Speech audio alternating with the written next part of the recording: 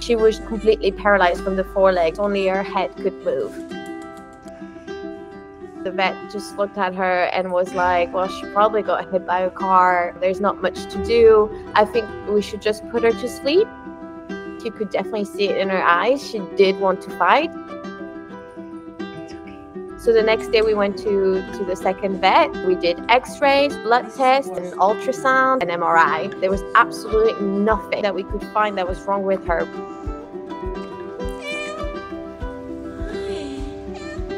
And I just took her home with me. First few days, she could lift her head a little bit to like try and get in the food bowl that we were placing. She could only move her head, but with her head, she was just trying to give us head rubs. It took around 10 days until she started making the biscuits with her front paws. Oh my God, how did that make you feel? We just wanted to cry. I think we did cry. Felt like there's actually hope that this cat might walk. Every day you could see that she was a little bit stronger and a little bit stronger. Are you standing?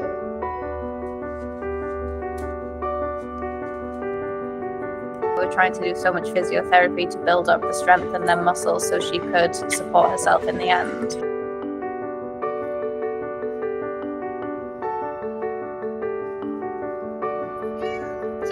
Every day you can see the progression. Every day you can see the strength that she was building up.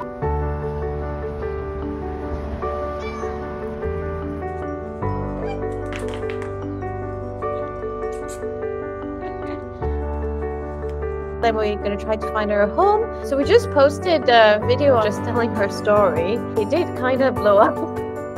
And we received more than like 500 applications.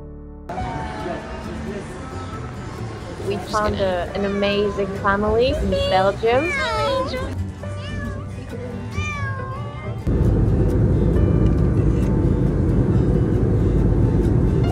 Good girl.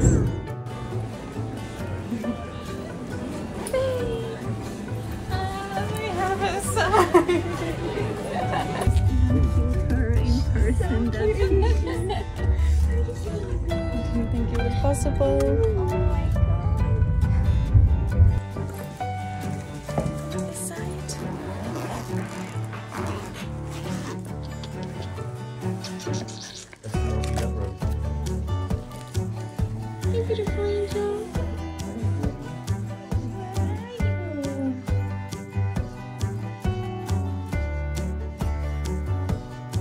Look at those two.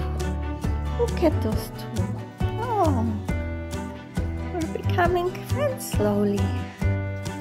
Little by little.